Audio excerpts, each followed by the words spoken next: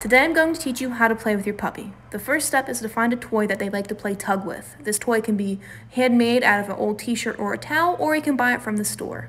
The next step is to get the puppy interested in the toy by making the toy move. Dogs love to chase things because it reminds them of chasing prey. If your dog doesn't chase the toy, then you're going to need to either build a flirt pole or buy one. A flirt pole is very easy to build. All you need is a toy or a rag, string or rope, and a stick or a pole to tie the rope to. Once you've built it, start moving around or even running around the yard with it. Let your puppy catch it frequently and play tug with them or let them chew on it.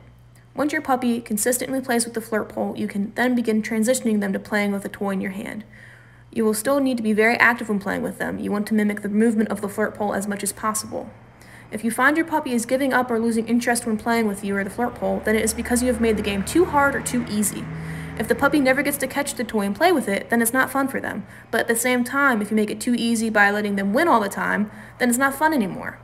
Remember to have fun playing with your puppy and try not to overthink it. As long as you follow these basic guidelines of not making it too hard or too easy and making the game interesting,